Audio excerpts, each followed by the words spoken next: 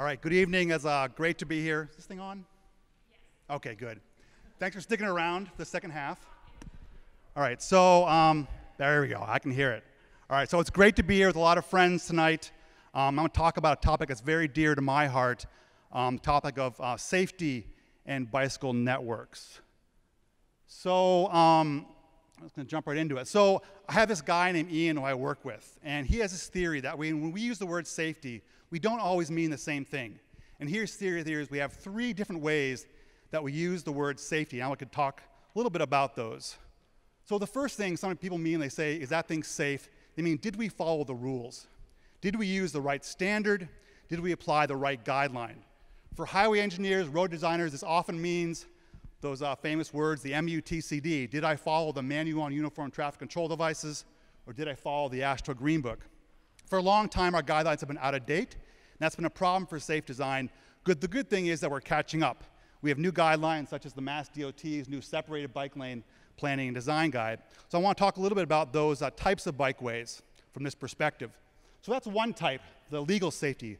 The second perspective is the statistical safety, and this is about the numbers. Where are people being hurt? How many deaths on this street? What's the rate of injury for this type of user on this street? Now, this is critical data to make our streets safer, but it's not information that you and I walk around having in our head. We don't think, should I cross this street? No, what's the crash rate here? Oh no, I'm gonna go down to the next crossing. You know, we don't think that way. We think about comfort. This is our perception of safety. This is how we feel when we travel. We think, do I feel safe crossing the street here? Am I comfortable biking down this street? That's a really different perspective. So it's really important that we have all those three in mind when we think about what it means to be safe. So I just want to tell a little story about a project we did with the city of Cambridge. We recently produced their bicycle master plan, and these are two maps that get at this relationship between the statistical safety and the comfort or perceived safety. On the left, we see people, over 1,000 people, telling us where they don't feel comfortable on streets in Cambridge when they're riding their bike, where they want to see improvements. That's that kind of comfort or perceived safety. On the right, you see the statistical safety. That's actual police data reported where crashes are occurring, where people were doored or hit at intersections. And not surprisingly, you see a lot of overlap. A lot of those streets pop up, Mass Ave, Hampshire, Cambridge Street. But also some important differences. On the left map, you'll see a really strong line north-south in the center of the city. Very uncomfortable, but doesn't show up on the crash map. Anyone who bikes in Cambridge have an idea what street that is? All right, yes, exactly. It's Prospect Street. Now, there's not a lot of crashes there, maybe because people don't ride there, maybe because there's no parking. The sightlines are pretty good, but it is not a fun place to ride. So when we think about safety, we have to think both about that statistical perspective, the numbers, but also how do people feel? We're getting people feel comfortable, so getting at both sides is really important. Okay, so when I first started out in bicycle planning, you could not have a conversation about safety and bicycling without it going strictly toward helmets and helmet usage. Well, we've been focusing on the wrong thing. So this map looks at the relationship between helmet wearing rates and crash rates. So the blue line, the taller that is, the more helmets people wear in that country. And this is a sampling of countries, United States, Finland, Switzerland on the left, down to the Netherlands on the right. The orange line is the number of fatalities per billion kilometers cycled. So again, the taller that orange line, the worse the safety is.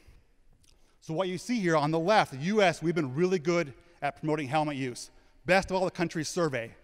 We have the most dangerous streets by cycling by far. Now go to the right side of the chart, what do you see? Netherlands, no helmets, must be unsafe, right? No. Safest rates by far. And what they've done is they focused on design, the design of their streets. We focus on individual behavior. Clearly, they've learned something that we have to take a lesson from. So the thing that we've learned actually is the thing that makes the separated bike lane of the cycle track feel safe from a comfort perspective, it's also what makes it statistically safe. So this is a picture of what happens at a standard intersection. The image on the left shows a bike lane approaching an intersection, a car turning right. So this is kind of the vehicular approach, the bike lane next to the travel lane. You can see when that car turns right, on the right you see the driver's view. What don't you see?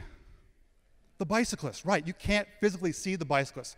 We have designed a system that contributes to these safety problems. So now we see the same perspective with a separated bike lane. So by the simple fact of offsetting the bike lane from the travel lane, moving it back, protecting the cyclists, we've also created a safer sight line at the intersection. By that simple fact of offsetting, when that motorist turns now, what do they see right in their line of sight? Bicyclists. So design is fundamental to creating these safe interactions between different users. So now let's see this in real time. So on the right here, we see what we call in our field the classic right hook. You know, a right-turning motorist crossing the path of bicyclists in the bike lane. So anyone here ever been in this situation? Yeah, okay. I should have asked who hasn't. Clearly, we all have. So on the left, we see what the simple geometry changes do, that same interaction. Here we see a separated bike lane, a protected bike lane, a motorist turning right. That protected island slows the turn, creates good sight lines, and what do you have as a result? Happy people riding their bike in comfort, having conversations. You even see a young man carrying his daughter without a helmet. Clearly, he feels safe. That system is working for him and his family. So I just want to close with these images from the Netherlands. This actually is Amsterdam, the world's bicycling capital. A shot in the left, 1970s, and a picture today. The thing is, they didn't look that different from us back in the 1970s. So I bring this up for two reasons. One is we got to remind ourselves that this transformation is not going to happen overnight, but we need to have a vision. So in the Netherlands, it took a rash of traffic violence, young children being killed on the streets, to get that country to change course. Now, I don't want to wait this long to see these results, and I believe we can get there sooner, but I do know that change is hard, but working together, I believe we will succeed. Thank you. 6